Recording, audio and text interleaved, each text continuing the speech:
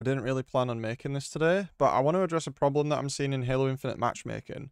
So I've just had a match today, where I've been playing ranked. I'm going back up. It's going well, and you can see from the average team MMR on here that I'm at about. This was a 1262 match, so it wasn't a difficult match. However, thanks Halo Infinite.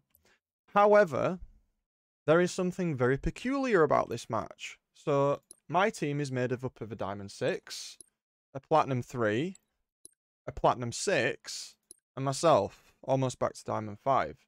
Here's where this gets really, really, really stupid.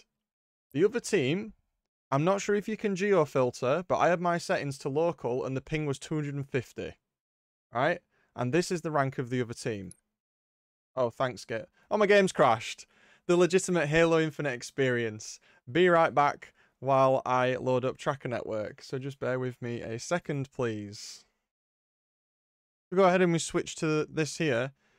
Just do me a favor. Just look at the rank of the other team, please. Plat 1, Onyx 1782, Diamond 5, and Gold 6. Does anyone think this is a problem? Because I think this is a problem. How is this even allowed?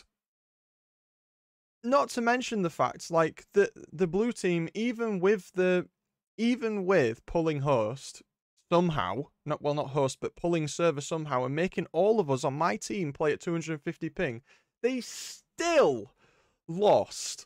They still lost, and this guy was Onyx 1782. 343, please fix this. Because there's loads of stuff in ranked that you can do with MMR boosting. How can a gold 6 and an Onyx 1782 be in the same match? This is ridiculous. Can someone at 343 please explain how this is okay? I don't like bashing the game, but this is insanity. This is not okay. Right? Thankfully for me, I won. But this is stupid. Anyway. Surprise video. Don't know how the reception is going to be, but yeah. Halo Daycare, this is the shit I was talking about. Yeah. So, see you later, guys. Thanks for checking in.